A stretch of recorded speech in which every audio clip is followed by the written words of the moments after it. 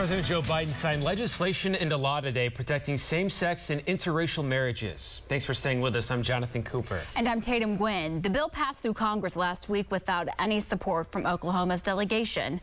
Deborah Alfarone reports from the White House.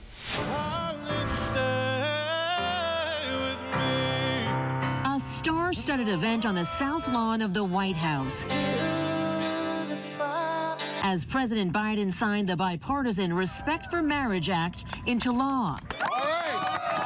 The landmark bill ensures same-sex and interracial marriages are recognized in every state should the Supreme Court decide to overturn key decisions legalizing those unions in the future. Marriage is a simple proposition.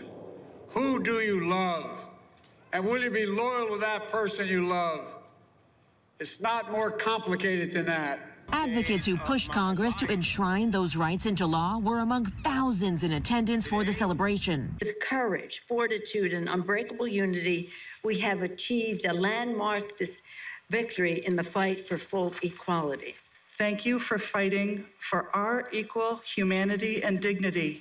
While the bill provides a safety net for same-sex and interracial couples, President Biden says that more work needs to be done to protect members of the LGBTQ+ community from discrimination and violence. We have to speak out. We must stop the hate and violence, like we just saw in Colorado Springs, where a place of acceptance and celebration was targeted for violence and terror. Back in 2012, President Biden famously declared his support for same-sex marriage. 10 years later, he's vowing to continue his legacy on gay rights and bring pride to the White House. Deborah Alfarone, CBS News, the White House.